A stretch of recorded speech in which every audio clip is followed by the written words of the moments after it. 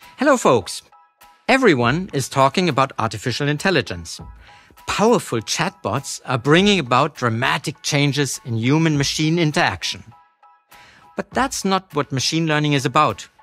In this video, you'll discover how machine learning will change the development of automotive electronics.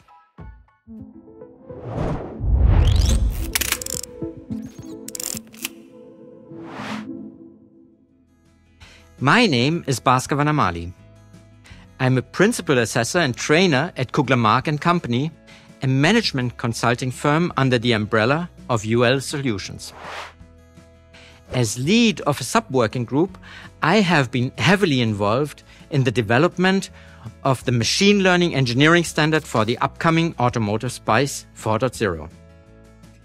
The real strength of machine learning is how quickly it identifies patterns. In automotive electronics, this ability is a huge asset. This is because applications and functional software, but also sensors and actuators, benefit from machine learning's ability to recognize patterns faster than humans. Essentially, machine learning is a form of artificial intelligence that is designed to make devices smarter. We need these capabilities for advanced driver assistance systems or autonomous driving, but it has its uses also in other systems, for instance, predictions regarding wear and tear. The machine learning standard tells you how to use machine learning-based applications reliably and safely when developing automotive electronics. It complements and deepens the application of Automotive SPICE. Thus, the standard provides methods that can support quality development and with that a basis for functional safety, SOTIF and cybersecurity. In this video, we'll talk about three important aspects of machine learning. Number one, we'll start with a brief look at how machine learning works. Number two, after understanding the technology, we'll turn to the machine learning engineering. This is the practical application of machine learning in the development of high-performance automotive electronics. Number three, with this knowledge, we can then have a brief look at the machine learning aspects of Automotive SPICE 4.0. But before that, we need to discuss a few basic terms and distinctions. The first issue is how artificial intelligence, machine learning, and deep learning differ from one another. To explain this, I have prepared a diagram. If you look at the literature, you will find a lot of different explanations and categorizations of artificial intelligence. We are using the following in this context, which is relating to existing applications. Artificial intelligence is an umbrella term. The currently hotly discussed chatbots belong to this category also. They revolve around a so-called foundation model, a pre-trained language model based on a huge neural network that has been trained using large volumes of text data, typically based on unsupervised learning techniques. By drawing on this corpus of data, chatbots can generate answers to questions posed by humans. To do this, AI uses statistical probability. In the middle circle, we have machine learning. Machine learning is a subset of artificial intelligence. Here, algorithms are created on the basis of provided data. These algorithms are used to make machines, for example, application software or components, more powerful. For example, in the case of automotive electronics, machine learning makes it possible to recognize and interpret traffic signs. The innermost circle, deep learning, is a subset of machine learning. Here, algorithms are more complex and so-called neural networks are used, which simulate the structure of neurons in our brain. Now we have these definitions, we can turn to the first aspect. Number one, how important is the technology made possible by machine learning? Machine learning relies on three elements and approaches. I've prepared another diagram to show this. The starting point is a problem we would like to solve with machine learning. it should be a problem where patterns can be used. For this problem, we collect representative data. The developers, or if it is more complex, the organization, have to collect large amounts of data, such as traffic signs. Now the algorithm comes into play. It translates the given unstructured information from a dataset into a standardized format. From a machine learning engineering perspective, it's important to understand that no human has programmed this software. The algorithms optimize and refine themselves as part of the training process. They use this process to approximate the behavior of meaningful patterns and to learn these meaningful patterns from examples. There's not only one algorithm, however, but countless ways to achieve this. The role of the machine learning engineer is to select the most suitable candidate for further use. In essence, algorithms distill instructions independently from datasets. This is why the process is called machine learning. Algorithms teach themselves how to structure the given data into information. For the training to produce the desired result, algorithms are told how to interpret the environment from an engineering standpoint. In our example, traffic sign recognition, the algorithm may detect patterns by analyzing color distribution and linking this to the most probable traffic sign names. This training is an iterative process. The engineers expose the algorithm to data and check the outputs. Machine learning engineers check the outputs regularly. Are they already able to structure the training data and assign it to the names of the traffic signs? If necessary, the algorithms are refined with additional training input. This is done until it results in a robust model.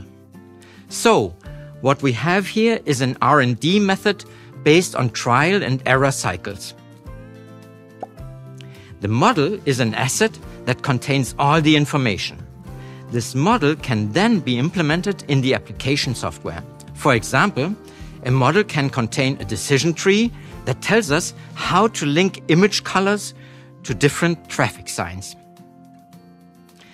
The model is verified against independent dataset to ensure that you do not train the model against the data, but against the possible situations in the actual environment. Because the software was not written by a human being, it's like a black box in which algorithms deliver a result, the model. However, understanding the structure of this model would be far too strenuous. So the challenge we face is that we have to write software that can be relied on to come up with a safety-critical system, even though we do not know how it works. From a quality assurance perspective, this is unacceptable, which brings us to the second section. Number 2. What's required in machine learning engineering? Introducing machine learning models to car software and the back end presents us with a new challenge, not only when it comes to quality, but especially in terms of functional safety and cybersecurity.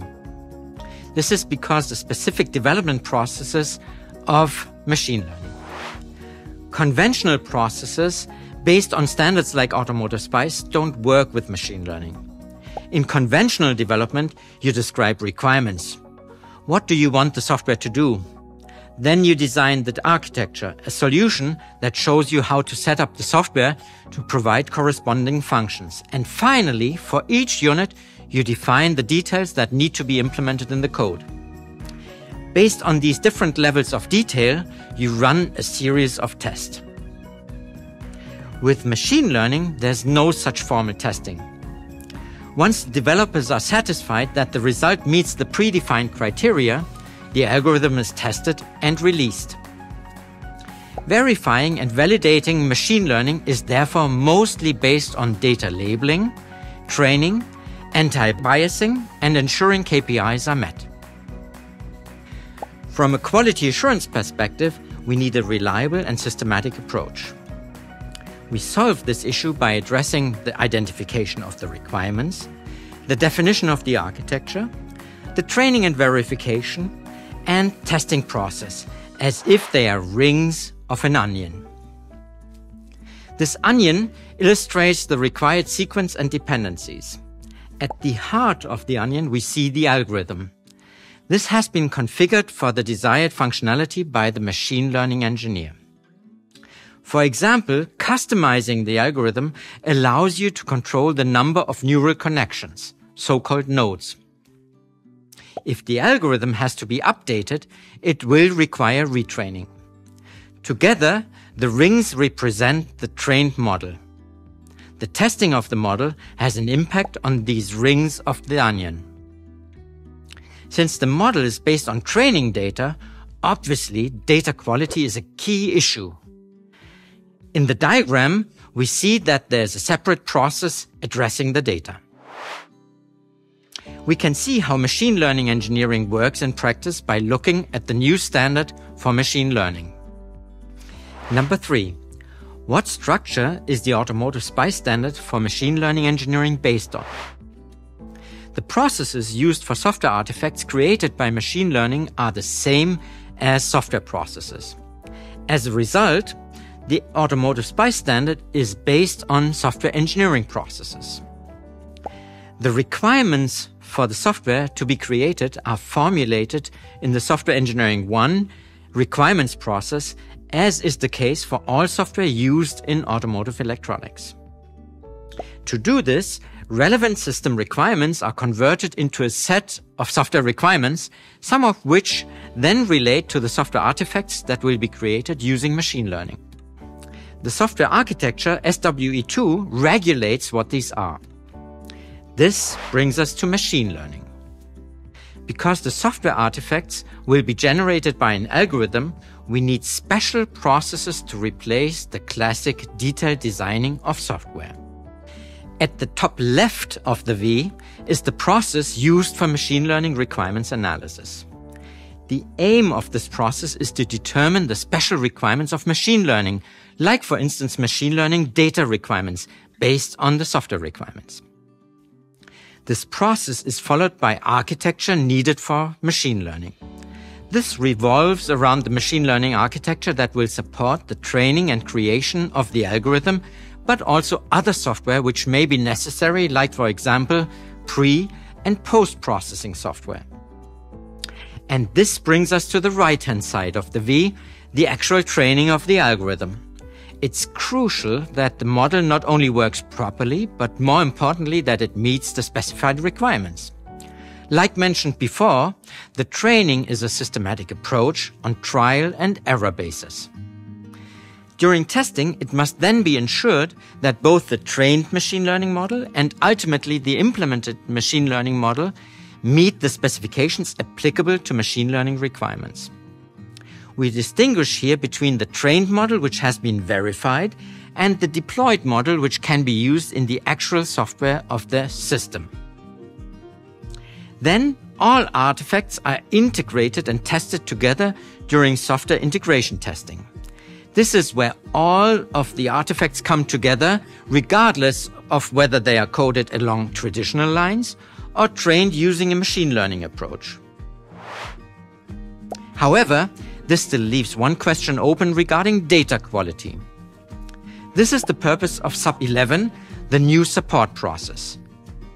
Machine learning data management is about defining data relevant to machine learning in accordance with machine learning data requirements, and it's about safeguarding the integrity of that data.